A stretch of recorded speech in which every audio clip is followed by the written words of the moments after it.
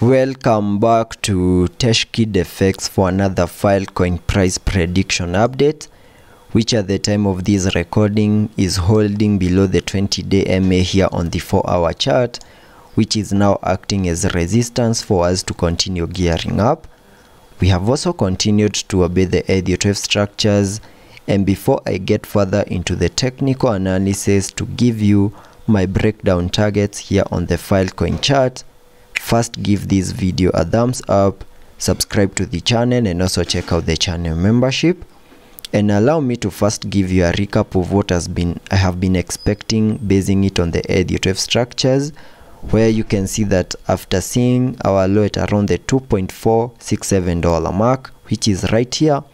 we started this massive bounce to the upper side, obeying the Elliot wave structures, where we saw that 5-wave structure to the upside, having the wave 5 giving us a peak at around the $9.5 mark, in a move that completed the formation of that larger Elliot wave count 1 to the upper side. And after seeing the formation of a larger Elliot wave count 1, whatever we expected next was a corrective structure in the formation of a larger Elliot wave count 2, and using the Fibonacci's,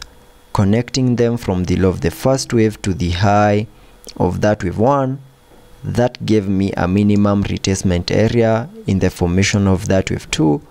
between the fib level 0.5 and the fib level 0.78, which is a target area that lies between the $5.984 mark and the $3.966 mark, and it is the target area highlighted here on the charts using this red target area. And it is within this red target area that I was expecting to see the low for this higher Elliot wave count 2 to the lower side. And you can see that we have continued to see further breakdown in a move that has now given us a low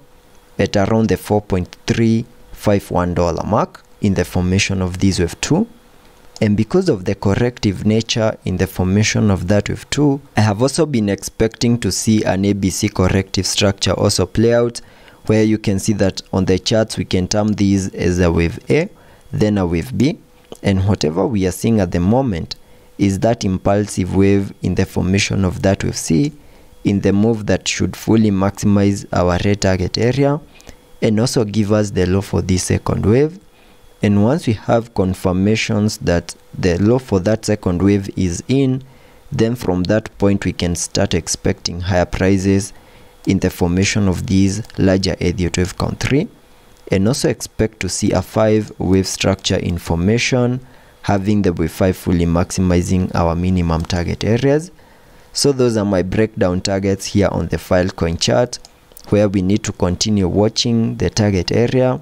which lies between the $6 mark and the $4 mark, and it is within this red target area